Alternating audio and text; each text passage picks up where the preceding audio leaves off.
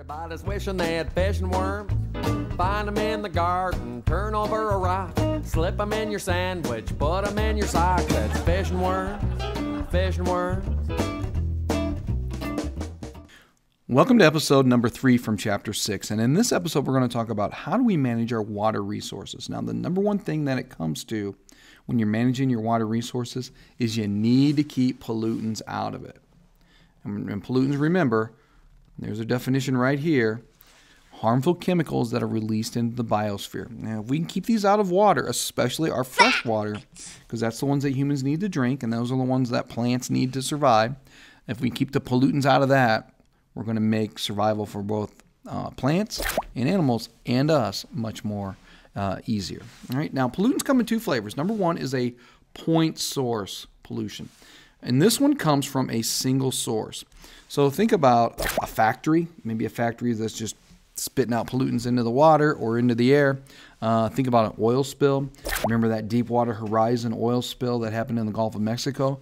That's a point source. In other words, you can trace the pollutant back to a single individual source. Now, a non-point source, these are actually a little bit more common. These come from smaller sources that you can't pinpoint to just one single individual. And so I want you to think about every single car that's on the highway. I want you to think about every single gas station because there's always a little bit spilled. Well, I wouldn't say always. A number of their customers every day are going to spill a little bit of that gasoline. Okay, human beings will just throw toxic chemicals away into the trash. That can eventually get into the water supply. Now, some people will take their oil and harmful chemicals and just pour them into the storm sewer.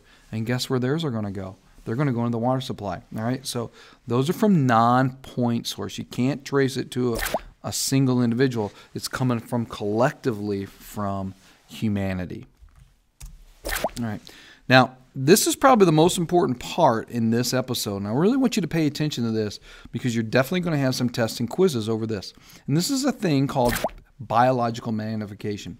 Certain pollutants, when they get into the water supply, they're going to be taken in by organisms as they move up the food chain. And the problem with these certain types of pollutants is they're not broken down by the organism, so it stays in their tissues. And as you move up the trophic levels, that pollutant becomes more and more concentrated in the individual's tissues. Okay, so pollutants such as mercury, DDT, which is a pesticide that's no longer used in the United States, but it can be used in other parts of the world. PCP, which was a chemical that was often used in, you know what, I can't really remember off the top of my head. All right, so Pcbs was another chemical that's kind of illegal to use in the United States for this reason. All right, now these can be taken in by the organism and they're not broken down, and therefore it always stays in the organism's tissue. So as you move up the trophic level, the concentration increases. All right, so I want you to look over here at this picture. This is from real life. Back in the 50s, 60s, and 70s, when DDT was used a ton to keep the insect populations down, we saw a problem with our larger birds of prey. Like here, an example, you have a bald eagle.